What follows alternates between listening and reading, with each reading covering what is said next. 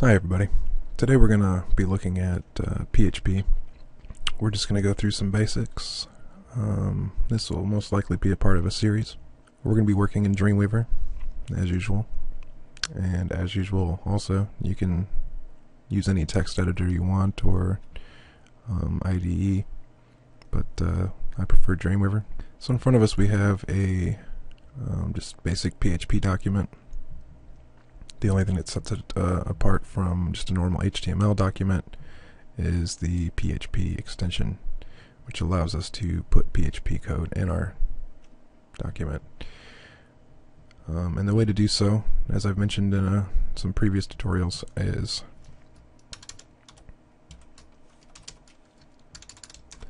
to put your PHP in within these PHP tags.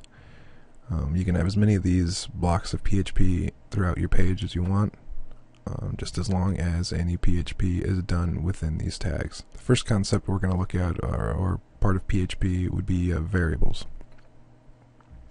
If you're not familiar with the concept of variables, think back to high school algebra. A variable contains a value, and there are various different types of variables in PHP and many different programming languages. First off, we're just going to go with the standard variable. The proper syntax for a variable in PHP is the $, and then the name of the variable. Now, the name of the variable can be pretty much whatever you want. You make it whatever is relative to what it is containing. So we'll go ahead and we're going to call this variable here my age. And the lower uppercase technique I use here for naming convention is pretty standard across programming languages.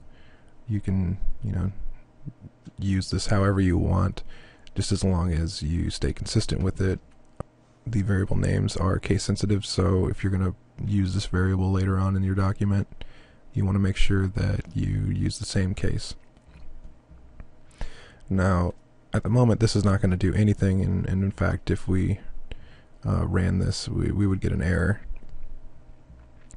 because we're not really doing anything here. What we need to do is we need to assign a value to this variable. So we're going to do my age equals 30. And with any line of PHP code, the way to end the line is with a semicolon.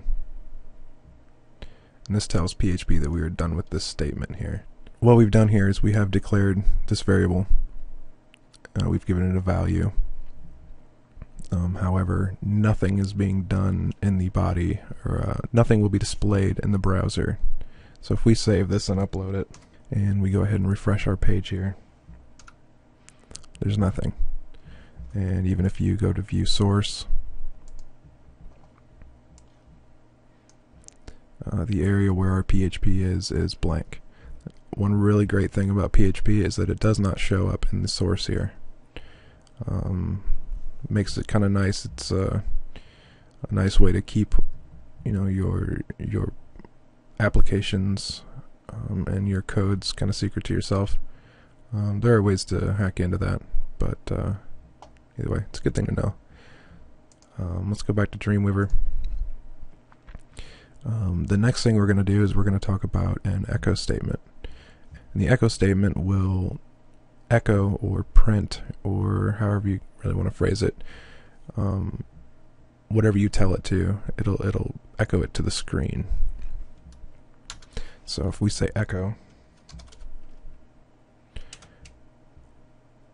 my age,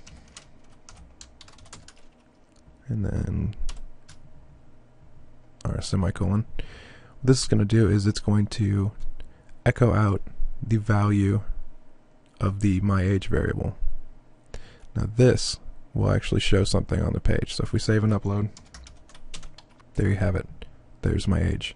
And those of you just learning this, or just learning the concept of or any type of programming language, you might be thinking, why would I want to do that?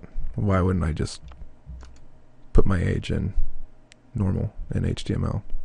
Those types of things you're going to learn later on as we get more in depth with it. This example right here, of course, yeah, it is pretty pointless. You might as well just type in your age. What we're going to do next is we're going to remove this echo statement here. And we're going to define another variable. We'll just call it my text. And instead of a number or an integer, we're going to put a string of characters into this variable. So to do so, we need to put quotes here, and inside the quotes is going to be our string. And what we can do here is we can take the value of my age above, and we can output it right here by simply typing in the variable name. And so what we can do now is echo my.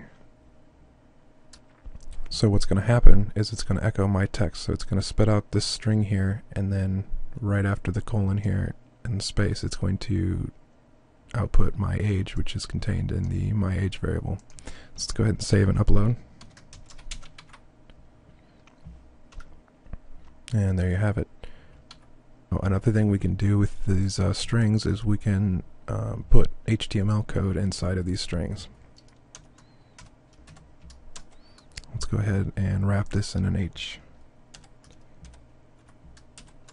tag for heading 2 and save and upload. And there you have it. The next thing I'm going to do is show you how to comment in PHP. There are two methods of commenting in PHP. You can do a single line comment, which you can use the 2 forward slashes, or you can also use the multi-line comment, to which you can put anything in between these. And there you have it. Now, as with HTML comments or comments in any other programming language, these will not show up on the screen or in your browser.